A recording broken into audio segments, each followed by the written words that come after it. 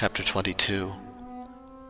And the Lord spake unto Moses, saying, Speak unto Aaron and to his sons, that they separate themselves from the holy things of the children of Israel, and that they profane not my holy name in those things which they hallow unto me. I am the Lord. Say unto them, Whosoever he be of all your seed among your generations, that goeth unto the holy things which the children of Israel hallow unto the Lord, having his uncleanness upon him, that soul shall be cut off from my presence. I am the Lord. What man soever of the seed of Aaron is a leper, or hath a running issue, he shall not eat of the holy things until he be clean. And whoso toucheth anything that is unclean by the dead, or a man whose seed goeth from him, or whosoever toucheth any creeping thing whereby he may be made unclean, or a man of whom he may take uncleanness, whatsoever uncleanness he hath, the soul which hath touched any such shall be unclean until even, and shall not eat of the holy things, unless he wash his flesh with water. And when the sun is down, he shall be clean, and shall afterward eat of the holy things, because it is his food. That which dieth of itself, or is torn with beasts, he shall not eat to defile himself therewith.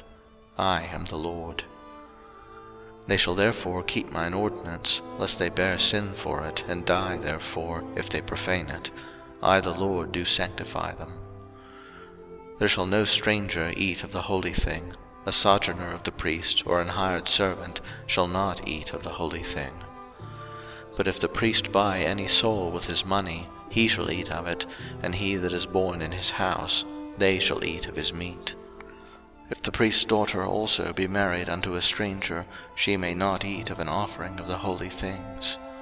But if the priest's daughter be a widow, or divorced, and have no child, and is returned unto her father's house, as in her youth, she shall eat of her father's meat, but there shall no stranger eat thereof. And if a man eat of the holy thing unwittingly, then he shall put the fifth part thereof unto it, and shall give it unto the priest with the holy thing.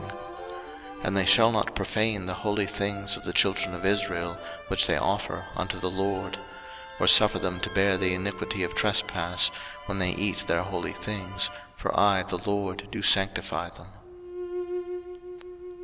And the Lord spake unto Moses, saying, Speak unto Aaron and to his sons, and unto all the children of Israel, and say unto them, Whatsoever he be of the house of Israel, or of the strangers in Israel, that will offer his oblation for all his vows, and for all his freewill offerings, which they will offer unto the Lord for a burnt offering, ye shall offer at your own will a male without blemish, of the beeves, of the sheep, or of the goats.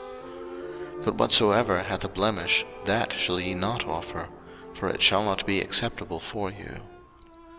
And whosoever offereth a sacrifice of peace offerings unto the Lord, to accomplish his vow, or a freewill offering in beeves or sheep, it shall be perfect to be accepted, there shall be no blemish therein.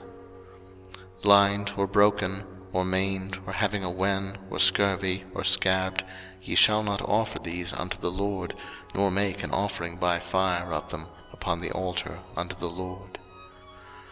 Either a bullock or a lamb that hath anything superfluous or lacking in his parts, that mayest thou offer for a freewill offering, but for a vow it shall not be accepted.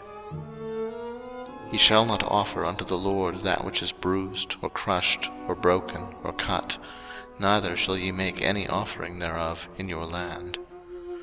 Neither from a stranger's hand shall ye offer the bread of your God of any of these, because their corruption is in them, and blemishes be in them, they shall not be accepted for you. And the Lord spake unto Moses, saying, When a bullock, or a sheep, or a goat is brought forth, then it shall be 7 days under the dam, and from the 8th day and thenceforth it shall be accepted for an offering made by fire unto the Lord. And whether it be cow or ewe, ye shall not kill it and her young both in 1 day. And when ye will offer a sacrifice of thanksgiving unto the Lord, offer it at your own will. On the same day it shall be eaten up, ye shall leave none of it until the morrow. I am the Lord. Therefore shall ye keep my commandments and do them. I am the Lord. Neither shall ye profane my holy name, but I will be hallowed among the children of Israel.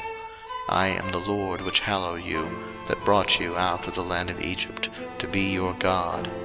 I am the Lord.